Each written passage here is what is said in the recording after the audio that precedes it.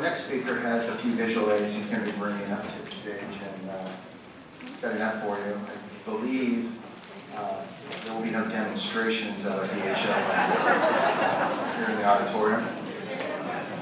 But you have heard the reference, BHO or butane honey oil reference multiple times during the course of the conference. And we're very fortunate to have Contra Costa fire investigator Victor Massenkoff here today to describe this process of making concentrated cannabis. It's a national concern. There are hundreds of people that are setting themselves on fire, severely burning themselves, and dying as a result of the manufacturing of concentrated cannabis. And we're lucky today to have Investigator Massenkoff here to describe this process to you, the growing trend both here in the state of California as well as nationally, and describe to you exactly how these cases are investigated and the ongoing public concern. So I want to welcome Investigator Massenkoff. He will describe how these investigations occur and the ongoing problem that we face. He's our last speaker of the day. And as he is finishing up, setting up, I want to remind everyone that we do have a networking social tonight at the Marriott. It's just 2 blocks up the street. If you have questions about where it is, please ask at the information desk before you depart. The reception will occur between 6:30 and 8:30. Hosted bar for the first hour by the California Narcotics Officers Association as well as advertisers. So please take some time, stop by, network, get to know the people from out of state. If you're here locally, just drop by so you can exchange your business cards, as well as if you're out of state, please come by and take advantage of some California hospitality. Without any further ado, I'm going to turn the podium over to Investigator Victor Massenkoff.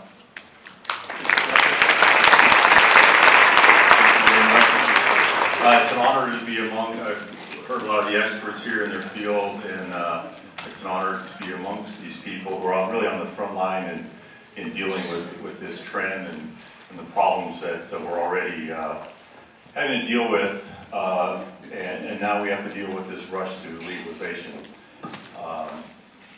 And now I'm really discouraged.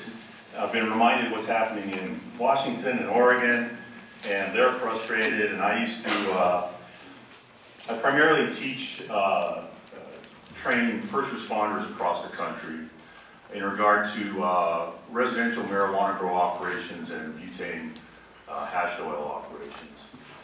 And of course it's a problem that's spreading across the country, but I always use Colorado as my poster child about how to completely screw up legalization.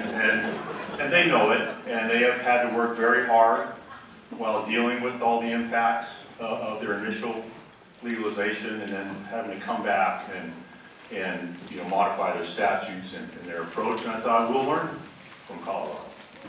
And then came Washington, and then came Oregon, and I thought, well, we'll really learn from them. And here we are, right on their heels, about to step into the same problematic area that they have. So very discouraging, but it is encouraging to see the turnout here, so I have to applaud the folks that have the foresight to realize that we need more and more of this type of sharing of information and education, because that's where we are so far behind the curve. We have fallen behind in other drug trends before that were had some devastating effects. The last one that I can recall, a little bit about myself. I began my public safety career back in 1976 as a firefighter with CAL FIRE. I did 20 years there. Governor Wilson then in '93 took 5% away from state employees for a year. And so I decided to move on. I went to work with the city of Vallejo as a police officer. And then in 2008, the city of Vallejo went bankrupt. And darn it, but I had enough, I was able to retire from PERS, and then I went on to where I'm employed now with the Contra Costa County Fire Department as a fire investigator. They have a separate retirement system, so I was able to double dip, which I think is the responsibility of every good government employee. Don't be ashamed of it. It's a good thing. It's good for the employee. It's good for the taxpayer. And where I've been for 7 years now. And so during my time with Vallejo, I did a lot of narcotics work, and was working there in a pop unit when the rave trend hit Vallejo. And I remember going into 1,500 person raves in the old Masonic Temple in downtown Vallejo with my sergeant, who was a seasoned narcotics officer. And we're walking around with these 1,000+ kids going, man, kids are getting goofier every generation. They're sucking on pacifiers, the music, the hugging, the everything. Went back, did some research, and I realized right under our noses, they were, selling, using,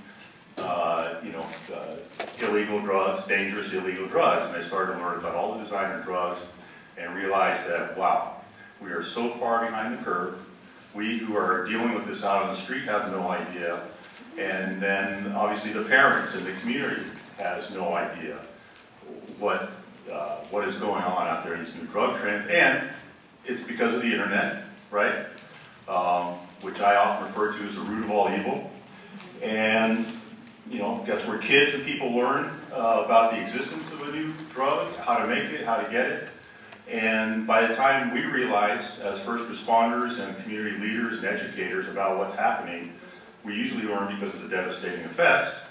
We're so far behind the curve, they are quite often on to the next new trend. So as a member of the fire service in Contra, Costa County, we started seeing a lot of fires and explosions related to residential marijuana growing operations and to butane honey oil lab operations. And as investigators, we had to start, we investigate the cause and try to determine the responsible party.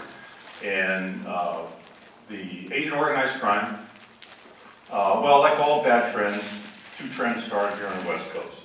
The residential, the indoor growing of marijuana, and the butane honey oil lab operations. And on the West Coast, Asian organized crime pretty much dominates indoor residential marijuana growth. So they had focused their efforts. They were buying homes in East Contra Costa County. And for reasons that I won't go into, a lot of these homes would catch fire. We would respond as the fire department, and we were electrocuting, injuring, and dealing with all kinds of consequences. Our firefighters were being exposed to a lot of hazards. We dug into that, and we started dealing with that. And then we had several butane honey oil lab explosions, so we started to learn about butane honey oil lab explosions. And I mentioned the grows because now we are finding butane honey oil, hash oil lab operations co-located with our indoor residential grows.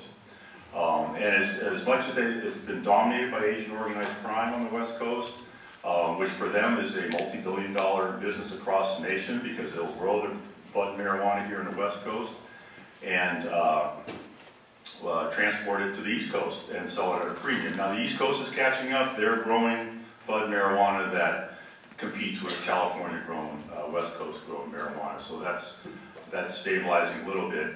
But even now the cartels are starting to look at what Asian organized crime, the money they're making, and we're starting to come across residential grow operations with butane honey oil labs co-located that are being run by the cartels. So definitely organized crime dominates. The reason they're not changing what they're doing is because the legal portion of the market isn't even close to putting a dent in their profit margin. And I would assume that as soon as it begins to, if it ever does, the organized crime elements will take a different approach, and it won't be pretty. So today I've been given a very limited amount of time to talk about butane honey oil lab operations. So I'm just going to touch, this is about a 4-hour presentation, put it in 1 hour. I'll touch on the highlights about what it is, how it came about to be, and what the signs and symptoms of the operation is. Because, again, that's one of the problems. We're so far behind the curve.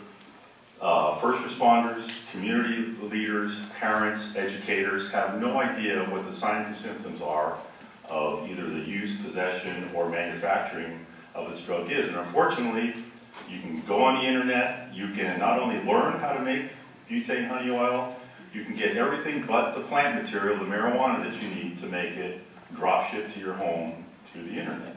So obviously, young folks, even juveniles, can get access to what it takes. They can figure out how to try to make honey oil. And it's resulting in a huge number that continues to increase. People have died, people have been seriously injured, as a result of making butane honey oil, and it's only going to get worse, and we know that many more people will die and be seriously injured because of this trend.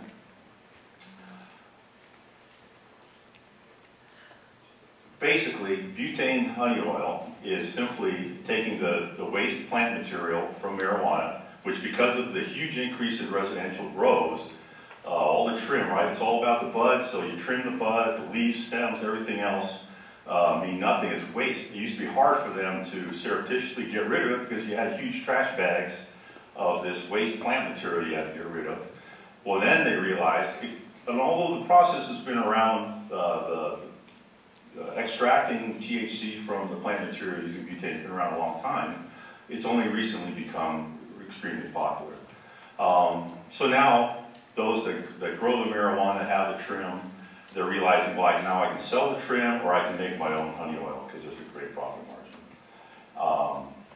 And it is a very simple process. And as it turns out, the most effective, efficient, easiest solvent to use to get the THC out of that plant material is butane because of its chemical properties. And we'll talk more about butane a little bit later on.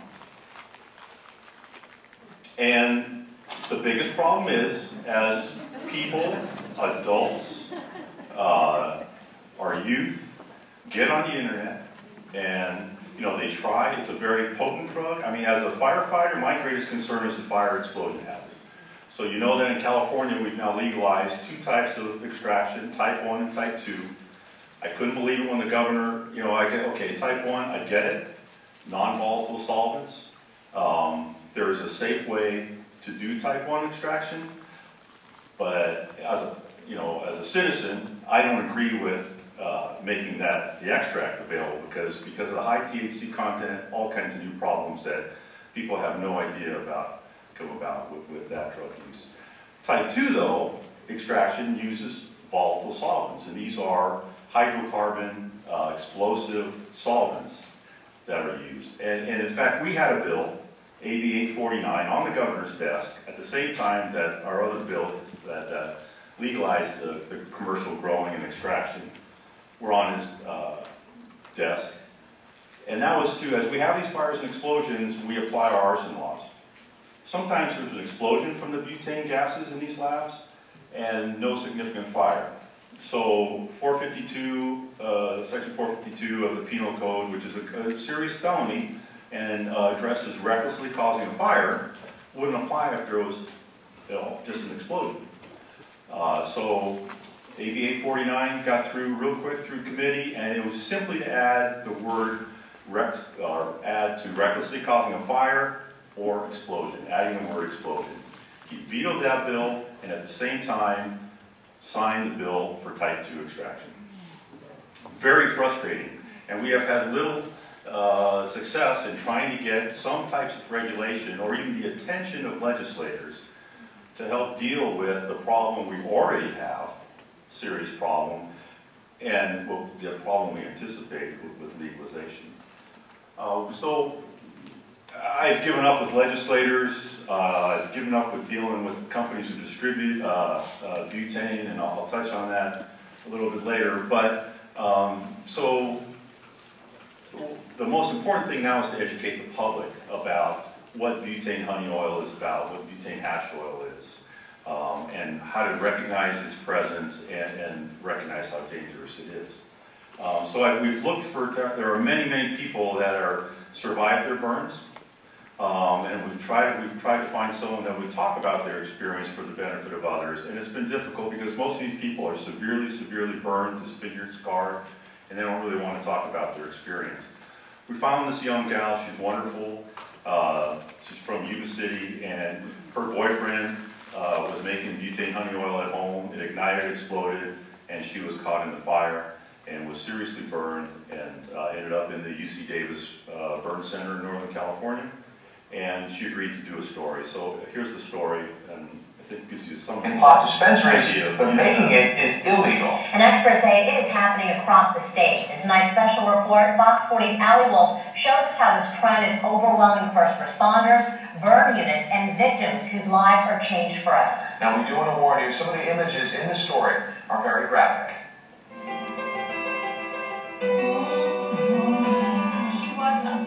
terrified 25-year-old with a big voice. But Cassandra Pratt made a bad decision that left her burned and confined to a hospital bed. That was me the first or second day. Almost 1 year later, It's hard to look at. the single mother is surviving but struggling after a butane honey oil explosion last August.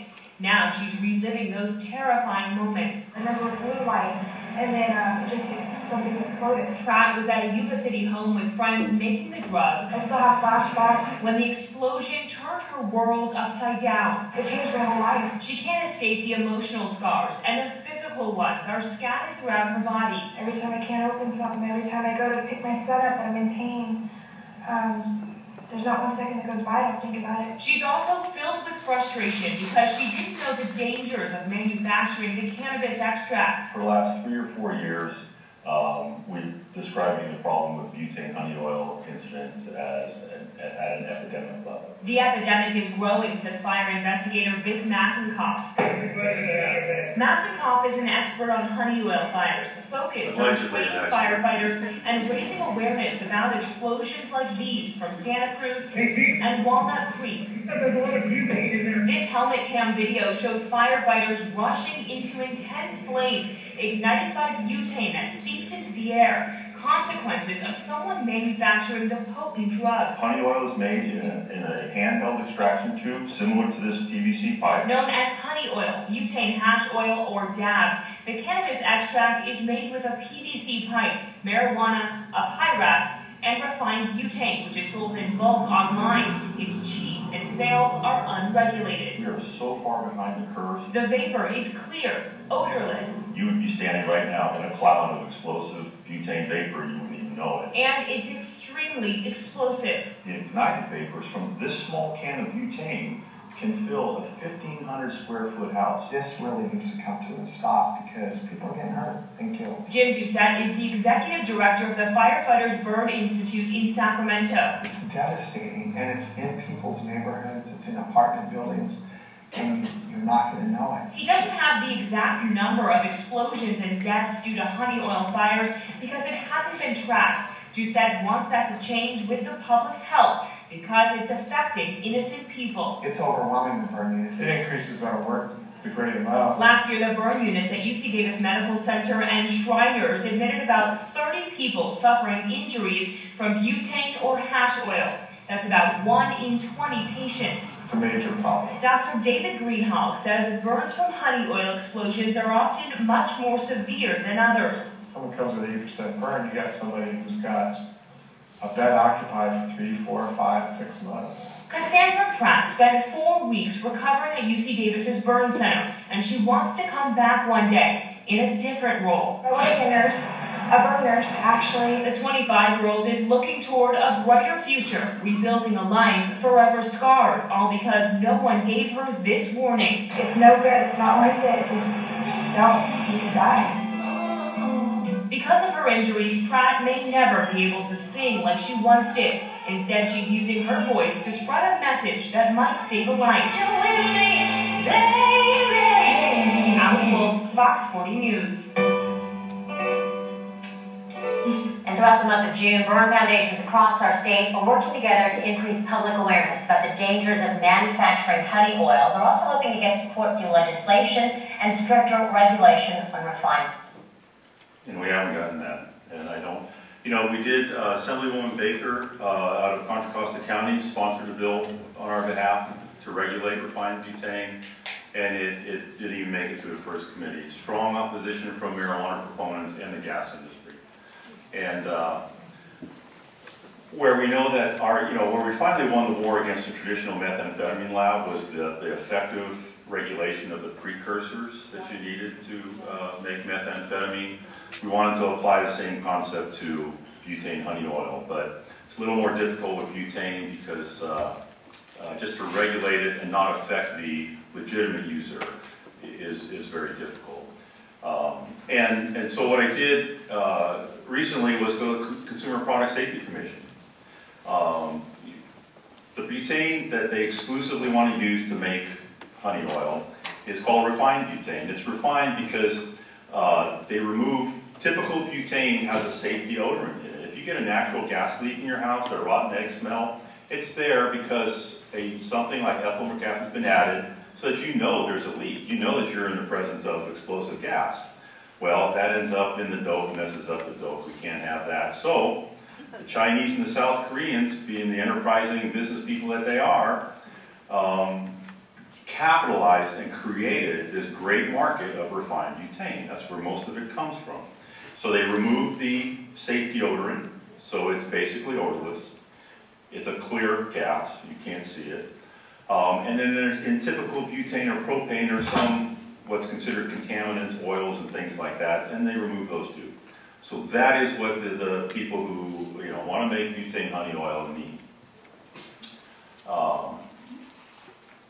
And the Consumer Product Safety Commission, at first they knew nothing about it. I was very fortunate. I was calling around one day trying to get a live person on the phone. The director of the CPSC answered his phone. I actually thought it was an answering message, because I thought, this guy's not going to answer. And he says his and he pauses. And I realized it was a live person. It was him. It was very cool. He answered his phone, we talked, he had no idea. So within a couple of days, the CPSC investigator for the San Francisco Bay Area called me. We got together. I told him what the deal is, gave him a sample of butane, and off he went. It's been almost a year now with no action. And I asked, well, what, we're importing this product that's causing all this death and destruction, and there's a safety feature that they're removing from the gas. Isn't that CPSC's, mission in life? He says, Vic, I know, I agree, but it's not on any federal legislators' radar, and unfortunately that's how the priorities of these federal agents, small federal agencies, sometimes are driven. And we have had no luck with getting that type of support. So hopefully, folks, we have quite a collection of people with either influence or connections or knowledge. Boy, if you can make that happen, we'll do anything we can and bring to them the training, the education, whatever they need, presentations to help get their support. A lot of people, so the process has been around for quite a while, this extraction process. And everyone goes, we don't know why all of a sudden it's become so popular. But I think it's a convergence of several things. One is the abundance of the precursor for honey oil, or this cannabis extract, and that's the waste plant material. So now we've got all these grows, primarily the indoor grows, tons and tons of the plant material is available now. So I think that's one of the reasons. And in very simple terms, I think we're all familiar with marijuana, its characteristics. So the active part of marijuana is the THC. So simply by processing that plant material with a solvent, and like I said, the best solvent out there right now, for all intents and purposes, is butane. Running that butane through the plant material, because THC is nonpolar. Nonpolar substances dissolve nonpolar substances, and semipolar work, and polar is polar. But it very effectively separates the THC from the plant material. So coming out the other end of your process, you're getting pretty pure THC. And people haven't dealt with that before. So like you all, preaching to the choir, a lot of people are making their decisions about their opinion, legalization, or their opinion in general about marijuana is on their probably dated and probably sometimes not even first-person experience with marijuana. But marijuana has evolved over the years, we know, to something that, and very quickly in recent years, to something that is nothing like what these people understand to be marijuana. And that's that education part that we're struggling with. And again, I think we failed miserably in that aspect. We should have been doing what people are trying to do now several years ago, because we knew the signs. We were already dealing with the impact of increased use of new forms of marijuana. But in any event, so that's the process, very simple. And part of the attraction is the THC content. I don't know, Patrick and I are probably about the same age. Patrick, you remember back in our day when we smoked weed? Right? You got it's okay. You got an ounce of lid for 20 bucks, and it was leaf, right? It was the old seeds and stems and leaf. the THC content in that old school weed was 1 to 2, 3% THC. Over the years, of course, hybrid plants and all the effort into developing the marijuana plant, now it's all about the bud, right? So we can expect to see an average of 25% THC content in bud marijuana these days. Plus, people are smoking more than what an old school joint used to be. Now, when you smoke a blunt, typically there's a gram of bud in a blunt. So you'd have to equal the THC potency of one bud joint today, you'd have to smoke 16 old school joints. And that's quite a lot. So think back to your days, right? I mean, I couldn't even get through one joint, Patrick. I don't know what. I was a lightweight. You look like you might have smoked a little more. Not a bad thing. It's okay. We all experiment in our younger days. But now, here comes butane honey oil, cannabis extract. And because of this process, very easily, very effectively, we can reach, minimum percent, 35 to 40 is the crummy stuff that gets out to the street. And that's another dilemma already in California, right? It's legal to sell it in a dispensary, but it's illegal to make it in California. Where are the dispensaries getting all this BHO?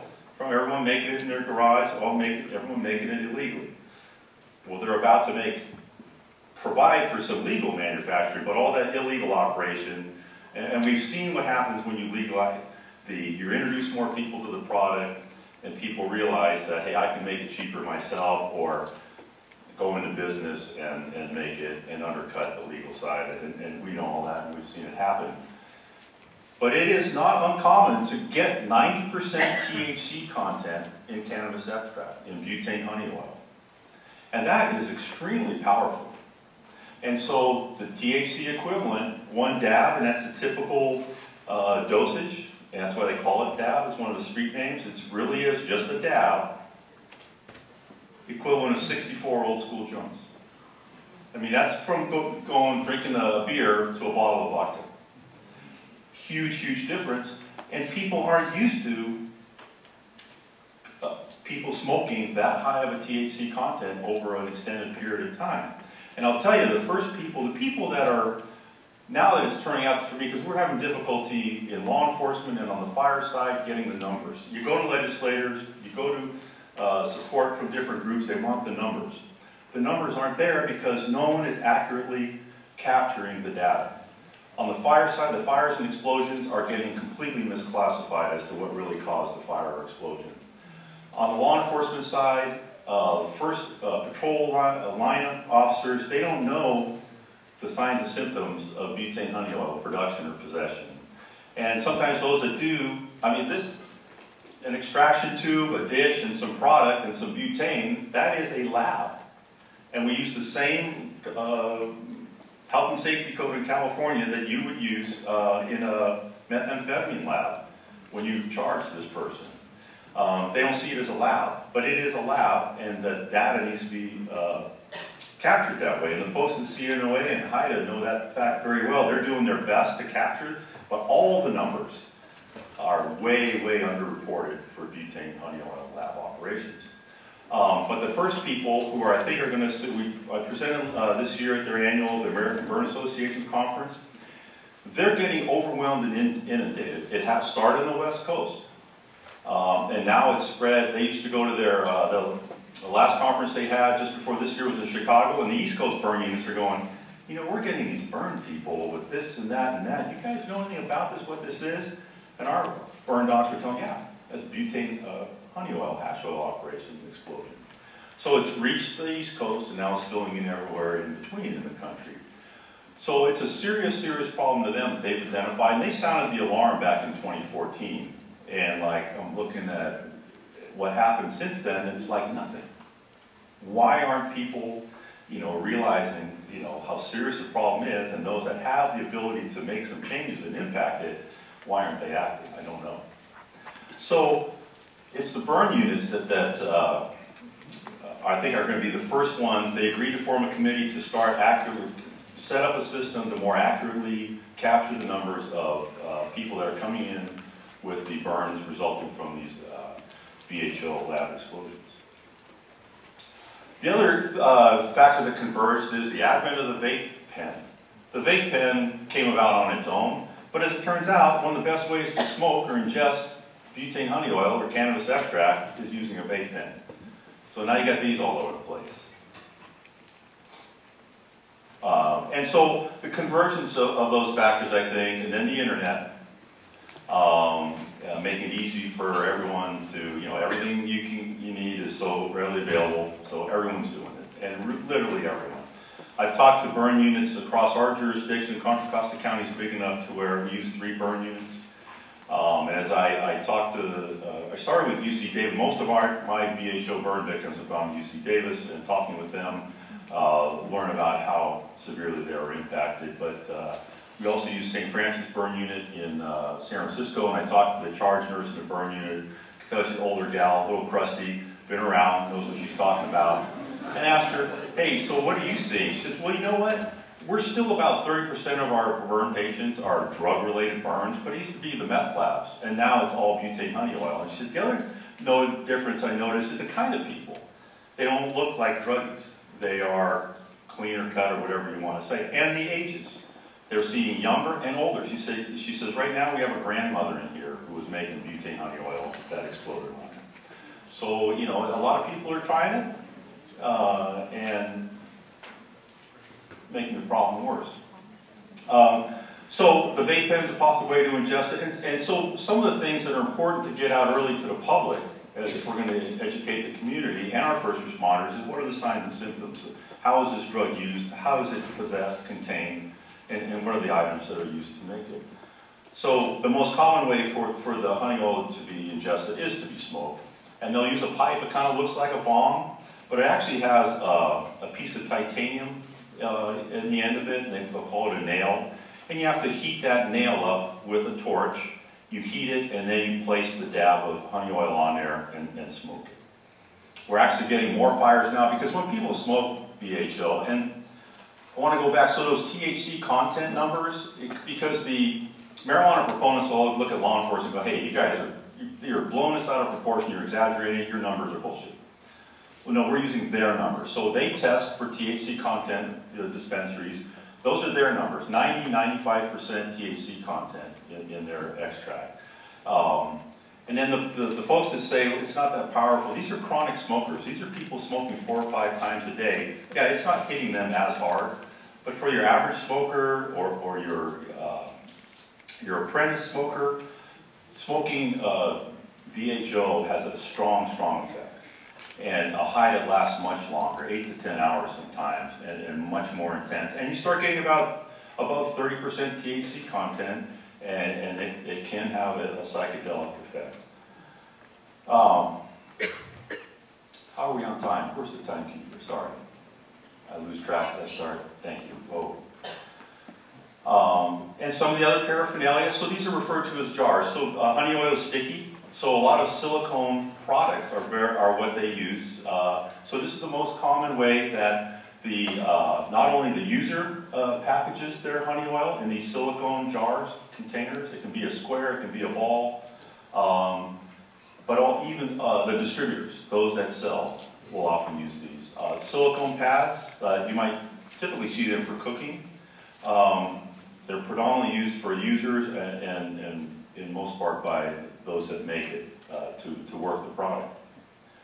Edibles, though, and we heard earlier about the problems with edibles in other states. Our poison control centers in Colorado and these other states, and already in California, are getting inundated with calls from people who are, quote-unquote, overdosing on edibles that contain cannabis extract, the honey oil. And so, like you've already learned, the edibles, that cannabis extract can be put in any type of edible. So we're having problems with it's in candy, kids are grabbing it. People who don't even realize there's extract in there are thinking it's just normal candy, cookie, brownie, whatever it is. And then there are those that are inexperienced. Dosing with an edible is very different from smoking. When you smoke, you kind of get the dosage that you took, and there's a fairly immediate effect. With edibles, it takes time. So people that aren't familiar with it are, okay, They ate whatever, 10, 15 minutes, I'm not feeling anything, this is weak stuff, or I didn't eat enough, boom, take another, then it all hits, and then they feel like they're dying, they're overdosing, and we're responding out there. Our medics are seeing that, poison control centers are getting those calls. So that's a real problem with edibles too. And for our firefighters, we used to joke about, we'd go into these grow fires and we joke about having the munchies and being real happy when we come out of there. But in Colorado, they're actually already having, some of these storefronts are warehousing these edibles, you know, in great quantity. And so now they're reducing the quantity that they can store, but when they were having fires, the amount of THC in the smoke from the fire was a serious health hazard to the firefighters and any other first responders. Who'd have thought? So and it's familiar, it's good to know what the street names are. So it's all honey oil, but it's based on whether it's been further refined and how it was specifically made. It takes different forms. It can be very hard, like peanut brittle. That's called shatter. It can be soft and buttery. It can be waxy. It's all cannabis extract. And then these are just some of the common names. Oil is very popular and dab. 710 is extremely popular. What is 710? 710 is simply oil upside down and backwards. Now where 420 became the marijuana holiday, that's why 710 is now the honey oil holiday. And a lot of the good knockers that haven't given up on the effort, I know, well, they, you know, first of all, you drive around, you look for drivers who have 420 bumper stickers, but more so now, if you have a 710 sticker on your car, they're looking a little more closer, and they can usually, they're finding these drivers are more often than not impaired by marijuana use. The other thing that makes it so attractive, and we're finding ourselves, we're having to, because on the fire side we're dealing with it so much, we've qualified as experts in butane hash oil lab operations in court, we're now going to bail hearings and preliminary trials as experts, particularly bail hearings. Even the courts, even the prosecutors in many areas have no idea what's involved with butane honey oil. And we're going in to testify to basically educate the court and the defense in some cases. I've had defense attorneys come out and say, wow, thank you, I had no idea. Next thing you know, their client's taking the deal.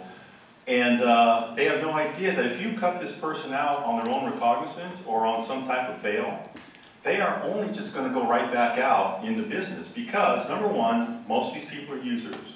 And what I started to say is, it is in the burn units that they're first starting to see actual, true physical addiction to THC. And remember, that was one of the things about marijuana, it's not physically addictive, you know. But when we haven't dealt with this high level of THC, so these burn docs are having to treat the burn victims with Marinol, get them weaned off the THC so they can start pushing the meds that they need to treat the burns. So they're going to be jonesing for more product because they're a user. Even though we took all their stuff away or it burned up or blew up, they can within a day have all the equipment they need, and it's not that expensive and it's readily available to go back into business. They just got to get the plant material and they want to make that money. The profit margin is huge. A gram of butane honey oil in California, it can range from $40 to $80 based on quantity or quality, and it can get up to $90, $100. So if you just do straight numbers, straight retail on the street with those figures, $22,000 a pound for a butane honey oil on the street. That's a hell of a profit. And that's why a lot of people, not only are they attracted to the drug itself, but the profit margin is attracting a lot of people into making their own. And again, very simple process. I used this PVC pipe. They used to almost exclusively use PVC pipes. You had a cap on one end with one hole and some type of a straining device on the other end. So this is just a cap with a bunch of holes. You packed your plant material into the tube. You put the top cap on. And so these cans that are designed just like cigarette lighter refills, refillers, they have a single nozzle on top, and you just insert it in there and you press down. And that's one of the problems. It's not something you can just turn on and walk away from. And this type of, they call it open blasting, or I call it hand extraction. You have to stand there and push the can down to inject the butane through the plant material. So as you're doing that, you're releasing butane vapor. You're standing in this cloud of butane vapor that's, just waiting to ignite while you're in there. And it's that simple of a process. So, but then they realized, well, we're putting this volatile solvent, butane, through the PVC. It's leaching all these toxins into our dope, and we're very health conscious, so let's not use PVC anymore. And so now, most typically, what you'll see are glass extraction tubes, stainless steel, and stainless steel is very popular. And so that's your basic version. Any larger scale operation of butane honey oil is just going to be an expansion of that very simple concept. So this one here is one we took out of a lab in Antioch. So it's just a larger extraction tube. They actually have holes for 2 cans, so you're going to stand there and you're going to dump 2 cans of butane in there.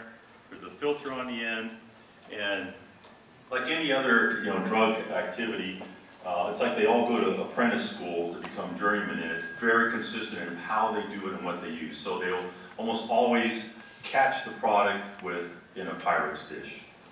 And so this is one of the other signs that we look for.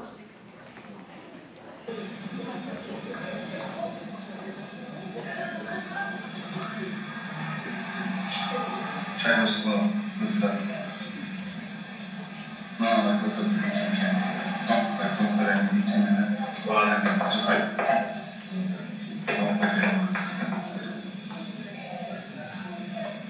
Oh no, I just think like straight, just without interrupting it, kind of be the best way, right? Yeah, no, we're just. Well, I can feel it get cold in my hand right here. Oh, it's only right there. Oh, dude, we're gonna have such a huge yield right now. I'm telling you. Oh, it's coming down. Oh, lift it up. Yep, just like that video, dude. I know. Yellow as fuck. Dude. Pouring out, dude. Oh, that did not just happen. Oh, that just happened. You can go on the internet, YouTube, there are thousands of these fails. So what happened is the butane vapors ignited wherever they were doing it, found an ignition source, and it ignited on them.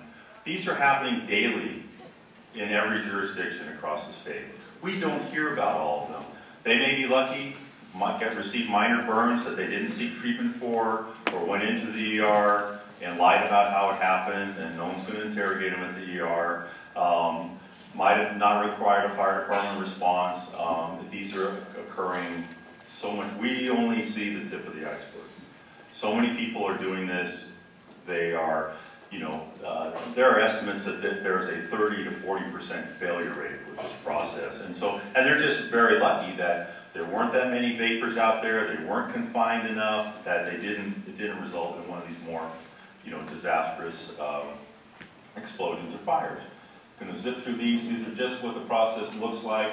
When it's out in the dish, that's what the product looks like. And when it's bubbling, it's still. So what happens, why butane is so effective a solvent, is very volatile, which means at ambient room temperatures, it will immediately want to convert to a gas as soon as it's released from the can. And it's good because they want to get rid of that butane from the dope. Some of it still remains in many cases. So what it's doing there is converting the gas, bubbling. So even as that dish is sitting there, as it's bubbling, there is a flammable, ignitable, explosive butane vapor being released. That's some of the other paraphernalia that you'll see, the pumps and ovens that people can use to recognize that, hey, this is going on here, and then they need to know what to do about it when they do recognize the signs. One of the things that drives me nuts, and we talked about the availability of the butane, is this is a Sears and Roebuck. All-American, mom and apple pie store. You can go to Sears and Roebuck online. You can get pallets of any brand of refined butane you want drop shipped to your house. It's that easy to get. But who really drives me nuts? So I went to Amazon. Amazon does the same. Wrote numerous emails, trying to find how to get a hold of even Jeff Bezos, anyone on their staff, their PR staff. I can't get a hold of a live body. And that's the other plea I have, is there's anyone in here that knows a way to get into an actual dialogue with anyone from Amazon about this problem, please let me know. And because I have tried to get state fire marshals, prosecutors, all kinds of people trying to contact, they will not talk about it. Because what I want to tell them is I thought Amazon, yeah, good, grassroots company, they'll understand that, hey, this product that you're distributing through Amazon is killing people, blowing things up, endangering first responders, and you'll stop and you'll set a good example. They won't even talk about it. But what's the worst about Amazon is so you put in anything, the butane, any component of the operation, what do you get? You get that component, and then you get, well, and other buyers that looked at this bought, and you can see that. There you go. You can put any component in there, and they will suggest to you lay out every other, the digital thermometer, the silicone pad, the Pyrex dish, everything you need to make it and ingest it. I put crack in there, I put heroin, I put speed, I put meth, you get nothing. Put anything with BHO, and they lay it out to everything but the plant material, and I imagine as we legalize it, maybe you'll get weed on Amazon too, I don't know. Huge, huge problem. That's the problem of the availability, but it's also the problem of, you would think stand-up companies, people in the community, they don't see the problem or they refuse to do anything about it. So that's we're losing the battle. All different sides of it, everything you do. And what we're showing up at these homes, so your neighbor, the condo next to you, the home next to you, and it doesn't matter, it crosses all demographics, real multi-million-dollar neighborhoods, you name it.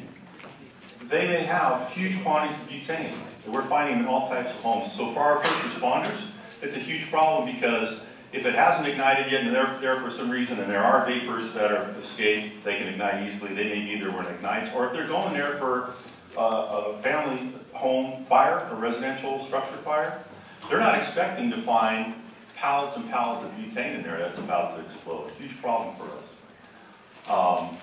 But these are the amounts of butane you'll find in these homes. And we had a large explosion in Sunnyvale, so we had Walnut Creek on Sunnyvale Avenue. And the city council wanted a presentation about what happened that week, so we went and did a presentation, and of course what was on their mind, they asked what sort of bomb caused that damage. And I said, well, it wasn't a bomb, and it could very likely have been the butane vapors from this one can. This is the most common size that it's distributed and used in, 300 milliliter can. And I explained to them that the ignited vapors from this can can fill it's actually a 1,400 square foot house, 8-foot ceilings. It's a lot of vapors because this is so volatile, has such a high expansion rate once it's out of the can, and then once it ignites, it has an additional expansion ratio.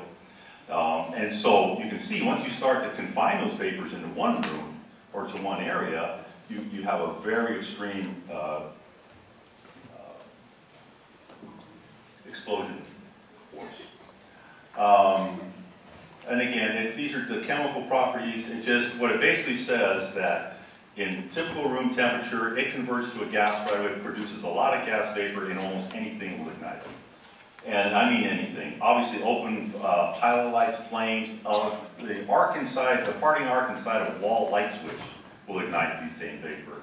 Walking across a carpet, creating static electricity. That static discharge will ignite butane vapor. We're warning our narcotics, our cops who are going in and hitting these places that your taser, obviously your firearm, your radios can ignite butane vapor. So it's very easy to ignite. And people don't realize it. And I talked about the burn units, they are truly getting the brunt of this. Burn units are a very critical limited resource in any place in the country, but particularly in California. Our largest Northern California burn unit is a 12-bed unit. There are times when 3/4 of the beds in that burn unit are taken up by butane honey oil victims. And those burns tend to be high body surface area burns, 80, 90%. And not too long ago, if you had burns, I'd say upwards of 50 or 60% of your body, you were a goner, you were going to die. But our burn docs, particularly at UC Davis, have done great work too. They're saving people now that have 90% body surface area burns. And not only are they larger burns, they're deeper burns. They are full depth burns. Some of these people are in that burn unit taking up the resources of the staff because it takes much more staff to deal with those burns for a year. And I didn't know, I did a news story with Dr. Greenhall, who's one of the leading burn surgeons in this country, who runs the unit at, because we're all thinking about what's the impact of the taxpayer. He came right out and said it as, you know what? And keep in mind that we are all paying, most of these people aren't paying for the service, and it is a multi-million-dollar stay, and we're all paying for it. Much less that critical resource is not available now for the firefighter, the law enforcement officer, the first responder who get burned in the line of duty and needs that service, or the citizen who accidentally burns themselves and needs that resource. It is now not available to them across the board. When I was teaching in Fresno, I went to their burn unit. They had an incident where 7 critically burned victims came into the burn unit at one time from one VHO lab explosion. And again, the burns are severe. Sorry, I'm zipping through, but here, 2014, I think this was in Chicago, American Burn Association conference, and here's what Dr. Greenhall reported. The recent trend of using butane as a solvent, combined with the widespread availability of print and video manufacturing direction, makes this a significant public health hazard, especially in the young adult population. This is one of the leading burn surgeons in the country sounding the alarm in 2014. Again, significant public health hazard, particularly targeting our younger age group. And what are we doing about it? I don't know that we're really doing anything effective about dealing with that problem. You guys have heard all about that, but that's a document that tells it all as far as I'm concerned. And again, we don't always hear about these. Here are guys, the internet will tell them do it outdoors where the vapors don't accumulate, you'll be safe. There is no safe way to make butane honey oil. These guys were making it. In fact, that's this guy's equipment here. I'm doing it out on the porch. Well, the porch has a little bit of a railing, and butane vapor settled and ignited from the heat control on the hot plate, where they'll put the cake of honey oil on there to heat it up to get the butane to evaporate out of there quicker. But resulted in a fairly minor fire. But the same thing could happen. It happened here, where you burn half the apartment building down. Or this is Denver, Colorado, recently. Every one of those is a 300 milliliter can of butane explosion.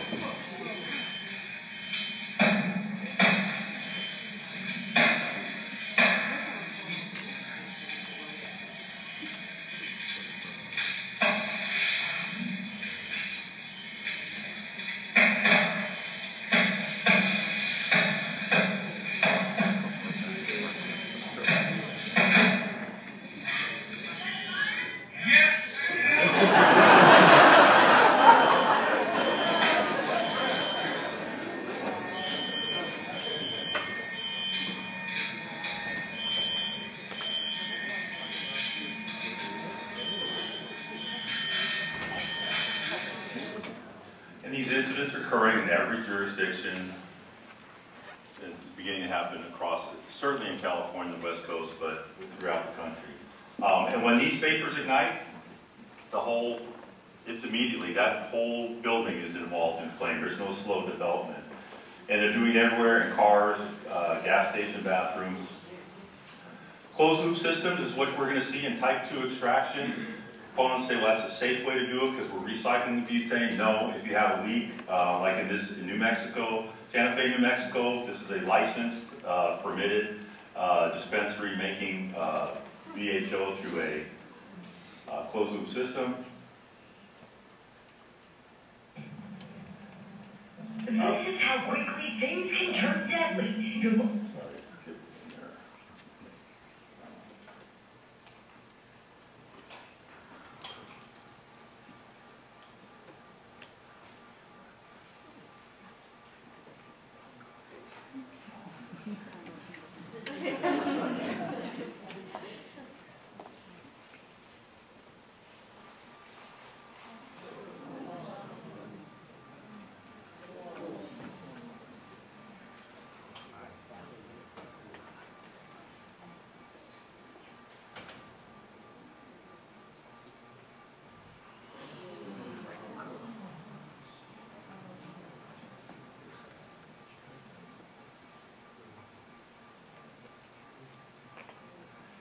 And we will see more and more.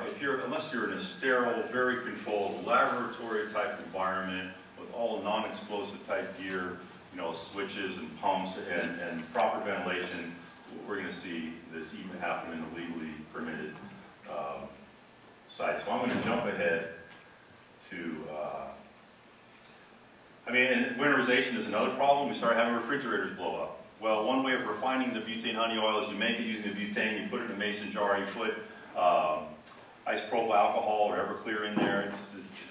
Part of it is to remove the lipids because they're, again, health conscious. Lipids aren't necessarily good for you, they want to remove it. And you put it in the freezer. Freezer started blowing up. And we're going, how can this happen? Well, enough butane is still coming out of there, getting into the freezer, going out the drain tube, finding an ignition source, and in this case, blew up the whole kitchen. That imprint on the wall is one of the side-by-side doors. There's the other side-by-side door in the family room, and we're getting more and more of these types of incidents. These are all different refrigerators that blew up. How much time do I have, Patrick? 5? Oh, let me get, so this is an unfortunate incident. This gentleman is now serving his time in Folsom Prison. I'm trying to work on an interview there. It's very difficult to do, but his 2 nephews, unfortunately, were severely burned. But he wants to talk about it. So the biggest blast I've been to was in our jurisdiction of Walnut Creek in 2014, and so that's what the condo looked like. So this will give you an idea of the explosive force. Hey, Chief, you said there's a lot of butane in there, so...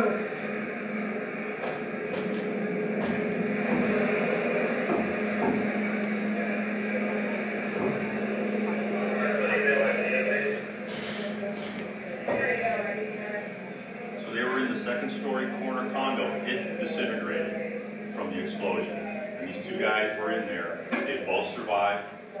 One was in the UC Davis burn unit for a year. He's now out. We're now going to trial. All that debris and the adjoining buildings were all red tagged. They had structural damage from the force of the blast. I just checked downstairs, but up there,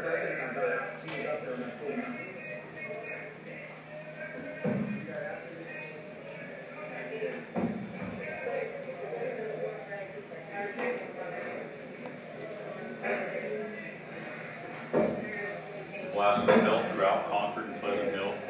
A lot of people thought it was an earthquake. Very powerful.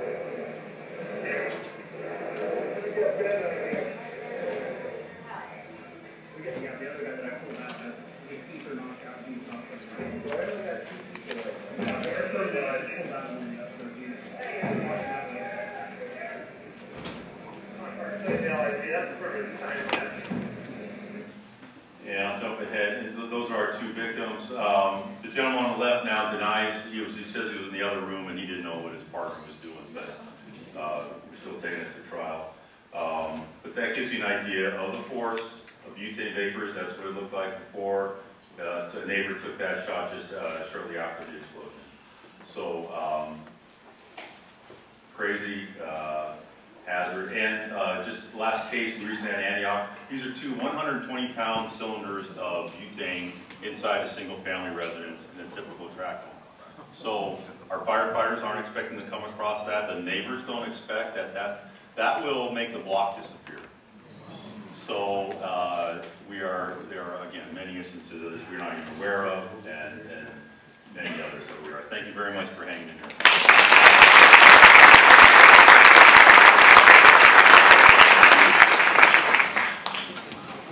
Before everyone leaves, I just want to again announce the reception at the Marriott at 6:30. So please, if you can come, if you're from out of the area, please join us. If you're in the area, just please stop by and just do a meet and greet. Many of the speakers will be there. We will resume the conference tomorrow morning at 8 o'clock. We will re-register between 7 and 8 o'clock tomorrow morning. Thank you for attending, and have a good night.